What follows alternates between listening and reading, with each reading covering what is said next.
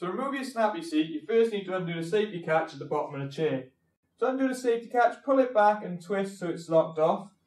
Place one hand at the back of the seat, the other hand on the handle, pull it up, tilt the chair back, place your hand in the centre of the chair and pull it away from the chassis. To put the seat back on, take the two hooks to the back of the seat and line it up with the two slots on the interface.